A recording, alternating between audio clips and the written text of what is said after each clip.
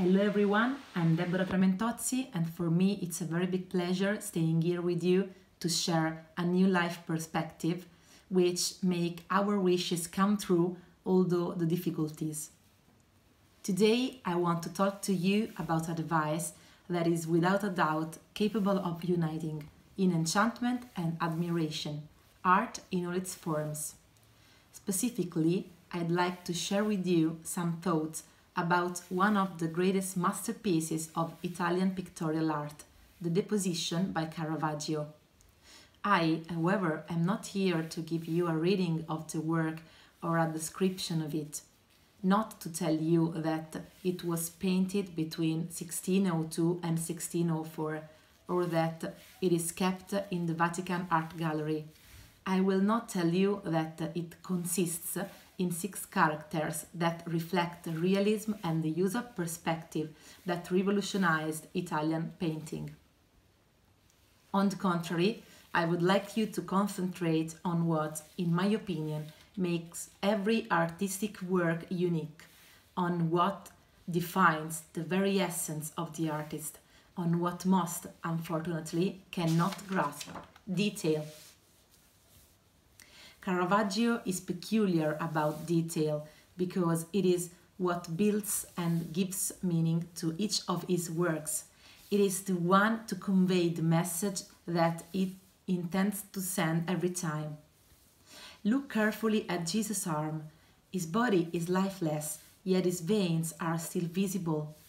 This apparent contradiction contains the meaning of the role of Christ, that is, to redeem humanity from sin and death through his blood, which he voluntarily gives to all human beings.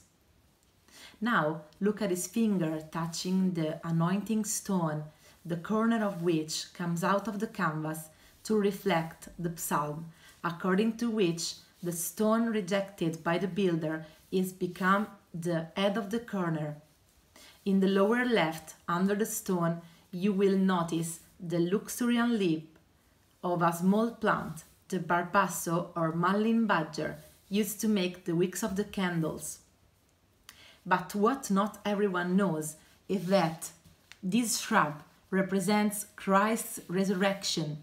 Its vitality contrasts with the dry plant that is found at the bottom right, representing death. The sacrifice of Jesus, whose weight is supported by Nicodemus, whose folded shoulders and back are visible, it is the key to freeing all us from sin and death before he is resurrected. Why did I want to share these details with you, so small as not to be caught without a careful consideration? The reason is that the details allow the full understanding of a message, of whatever nature it is. The details make us change the perspective, what will determine our decision and consequently our actions. Apparently, the main colors convey an idea of completeness, of wholeness, but in my opinion, this is not the case. Their real strength, their significance lies in the fact that, well combined, they create colors and shades that make each painting unique and unrepeatable. The colors are always the same, but the shades are innumerable. In the same way, life is also always a space of time, but the episodes with which it is studied make it extraordinary and worth living. Changing the perspective of the circumstances that arise, in fact, gives us uniqueness and dignity of the privilege of living, a privilege that unfortunately we often do not grasp. This is what happened to me. Art, in fact, is the metaphor of the life that I voluntarily decided to lead. A life made of actions moved by a detail that broadened my gaze, preventing it from stopping at the surface. After classical high school, I studied at the Faculty of Classical Literature, not without difficulty, but with full gratification. In fact, after passing every exam, I felt the enveloping and exciting feeling of doing what I was born for. All these goals, as I reached them, even if I didn't know whether I would succeed, painted the picture of my life day after day, but only with the basic colors.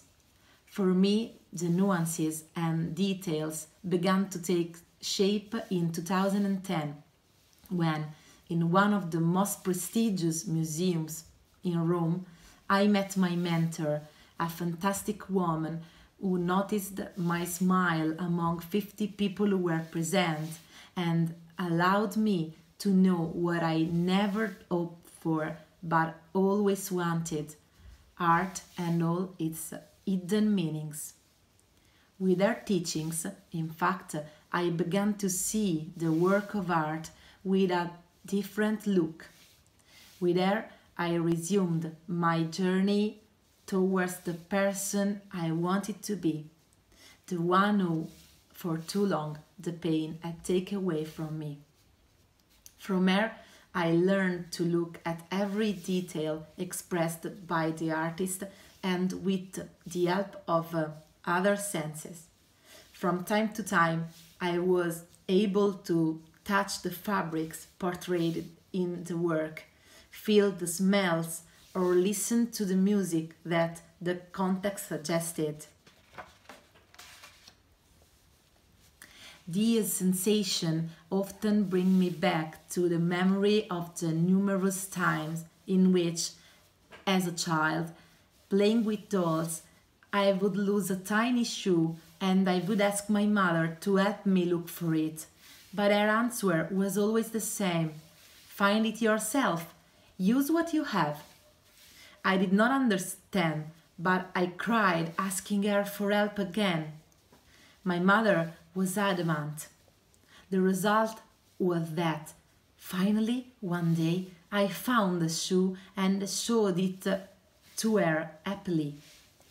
Once I grew up, I asked her why she had been so mean, and she confided that treating me that way was very sad for her, but it was necessary for my autonomy, for my resolve and responsibility. Even now, I wonder how my mother managed to understand before me my attitudes, my inclinations, and my will.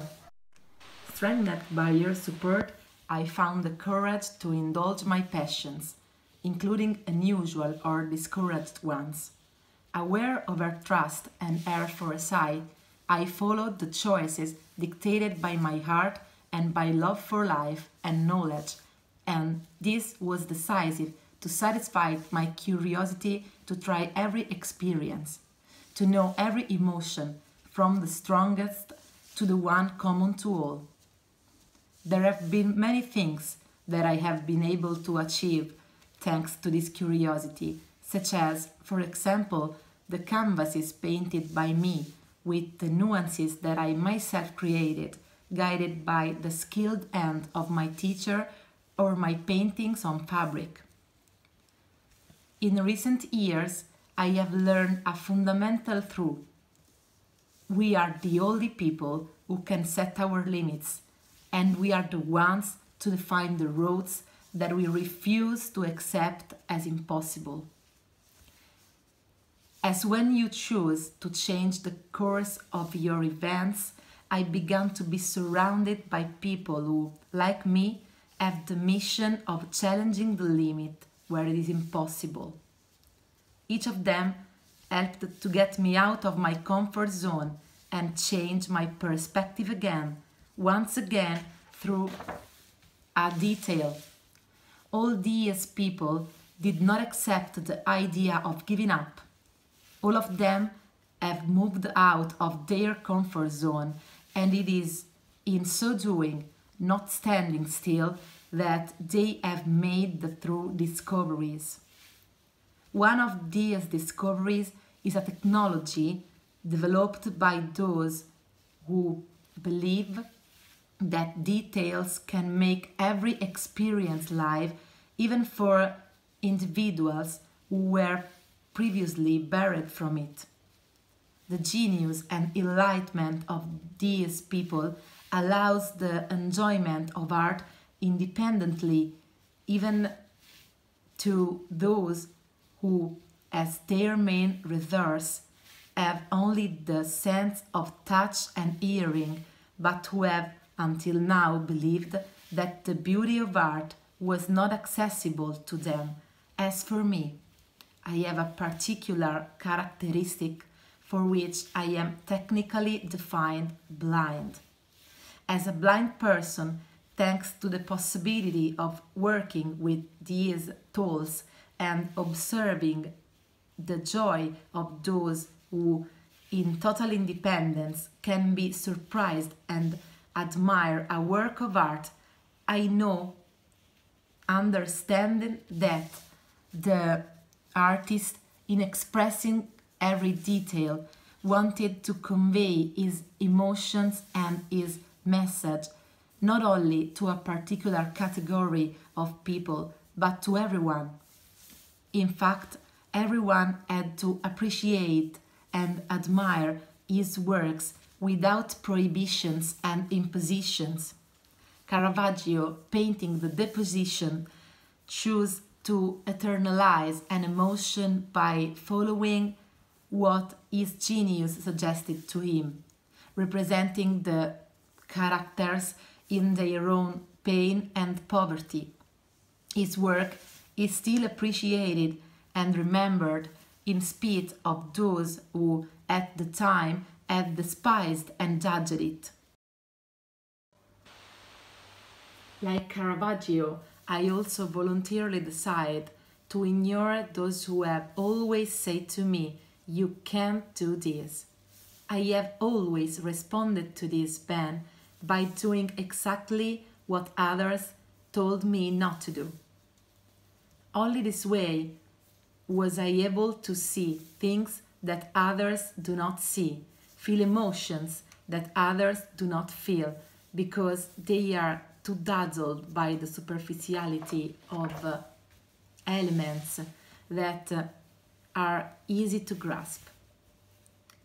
What I have learned and would like to share with you is that curiosity, love for detail, and the strength to be able to grasp the sense of this detail have allowed me to see art. But in reality, today, for me, these three things are much more. They are, in fact, the constants of the formula with which today I finally learned to see much more, to see life. In this speech, I've mentioned people who did not accept the idea of giving up. Among these people, there is Fabio Dagnano, who I met in 2015. And with him, I've lived many events, many emotions, thanks to its technology called Tuteco, which is a device which uses my main senses, touch and hearing, to permit to me to have my own perception of an artwork. I'm so happy to talk to you about my story and about Tuteco, because Tuteco is one of the key which have changed my life, because I've learned that the beauty of art isn't forbidden to me anymore. And so I hope that this technology will go all over the world, all around many and many museums. Thank you.